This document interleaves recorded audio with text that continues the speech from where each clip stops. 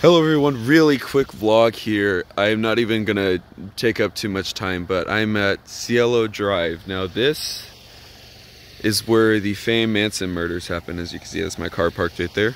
But this was actually used in the movie Once Upon a Time in Hollywood. If you see, there are shots where the camera would be like set up over here. You'd see the cars come flying down and zipping down this way. That's the house right there. That kind of hangs over the side of the hill. But look, Cielo Drive.